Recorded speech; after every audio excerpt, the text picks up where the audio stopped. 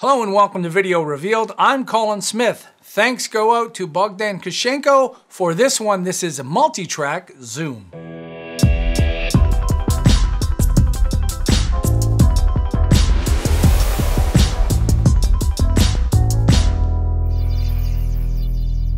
So I got a request from Bogdan who asked, how do you make multiple tracks, multiple videos, all zoom at the same time? So I've created 4 quadrants up. I'm going to show you 2 ways to do this. One way is just using HD media. Another one is using Ultra HD, which isn't really 4K, but let's call it 4K. So 4K media zoom.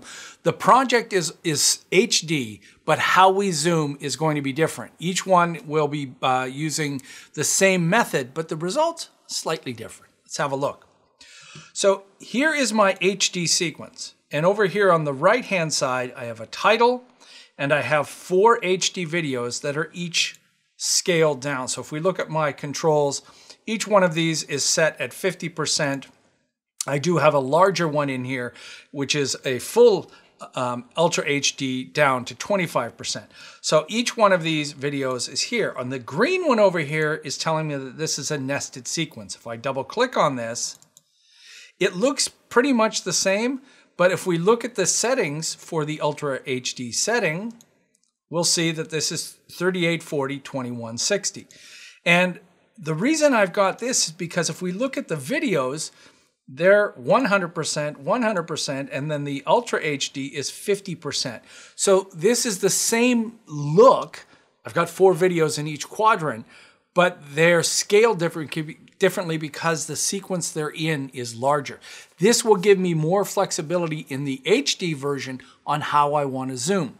Okay, so you basically take this Ultra HD sequence and you stick it into the HD sequence and you just drag it over here and drop it in. And then we've got our title, the same lower third title on both of these. So the request is how to zoom on all 4 of these at the same time. Well, if you just try to zoom each one, you're going to have the same zoom value on each one, and that's a pain. So instead, go down at the bottom and create a new adjustment layer. Because we're in the HD sequence, we're creating an HD adjustment layer. It shows up over on the left.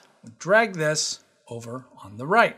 And you don't see anything yet because it's an adjustment layer with nothing going on. So it's just sitting there as an adjustment layer. But if I select this adjustment layer, and your first thoughts might be, what if I grab the scale? Well, I'm changing the scale, nothing happens.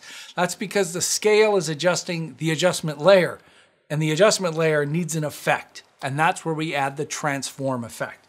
So make sure the adjustment layer is selected. In the effects, type in transform. And you'll see it's in the distort category. So with that layer selected, you can double click or drag it up in here. Oh, now we can see a scale property, and look at this. We're scaling all of that at the same time, okay?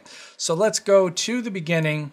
We'll add a keyframe, so I'll click on the stopwatch, add a keyframe, move ahead, and let's just take this up, let's say 125%. So we're now zooming all the way. But the title doesn't really look that good zoomed.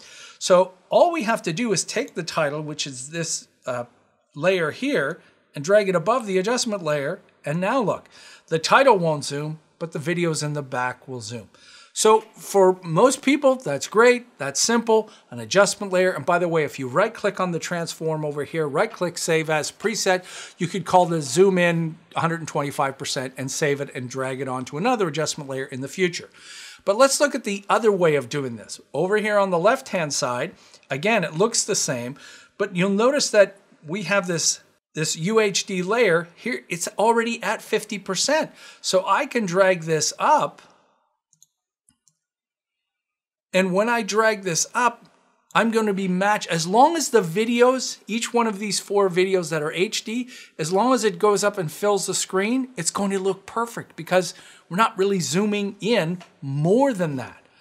And I think that adds a pretty cool effect. So we're zooming all the way into here, and let's move over and we'll zoom into that one. And of course, I should have added my keyframes first.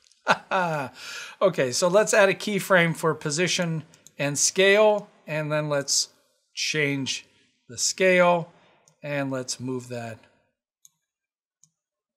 into the top. All right, so there is our animation. Now we go from that to that one at 100%.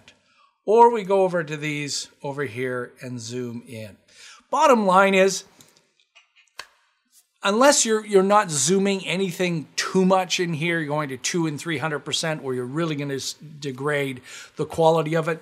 Either way is both ways are acceptable. It's really up to you on how you want to do this. But this is an easy way to get all of those layers to scale up at the same time with one little effect. Very simple. All right. Bogdan, hopefully this is what you asked for, and this will help you in what you're trying to do. If you found this informative, take a moment and subscribe to us here on Video Revealed. And if you want to take your support up a level, join us over on Patreon for as little as $1 little a month. Till next time, I'm Colin Smith, and it's my job to get you looking your best.